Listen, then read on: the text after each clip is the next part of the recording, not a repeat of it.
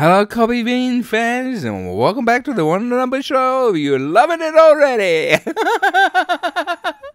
This is a Coffee Bean review of Catcher in the Fire, Hunger Games 2, Catcher in the Rye. If you like the first film, you're gonna love the second one.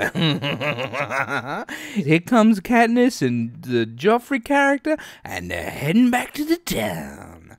This film is about the tabling of the turns by the goodies who are poor and the baddies who just do whatever they want.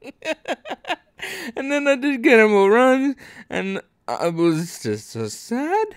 I wish I didn't have to do it, but KJepkovic told me to fucking do it, and I think everybody wants to have some answers.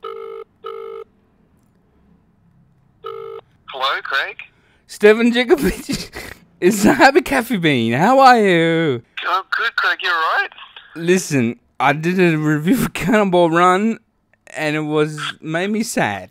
And I'm just ringing now, and I'm letting you know that you probably ruined a happy Coffee Bean, but it's coming back strong with the review of Katniss in the Fire.